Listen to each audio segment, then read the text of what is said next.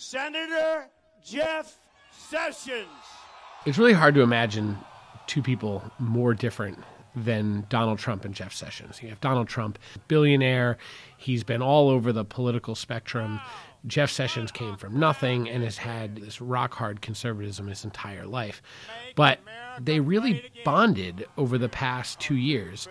Sessions was really the architect of what made Trump's campaign most successful, speaking to the working class and the poor in ways that, frankly, many Republicans don't. Our leaders need to be paying attention to the people. Jeff Sessions has been contrarian his whole life. Yeah, his mother says that boy could argue with a signpost. Sessions was born in rural Alabama, so he knew poverty and saw segregation during the Civil Rights Movement.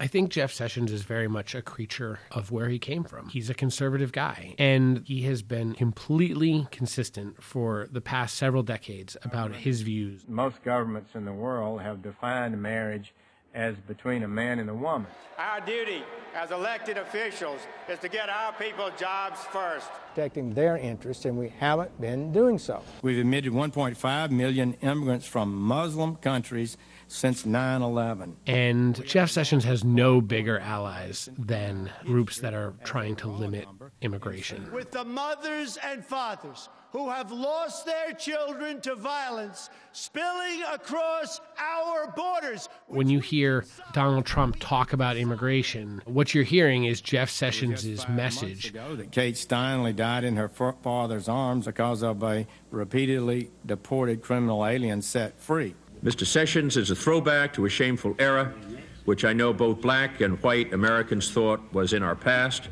Jeff Sessions has always had a strained relationship with civil rights groups. When he was nominated to a federal judgeship, one of the many things that doomed his nomination were comments he made about the NAACP and the American Civil Liberties Union, in which he used words like un-American.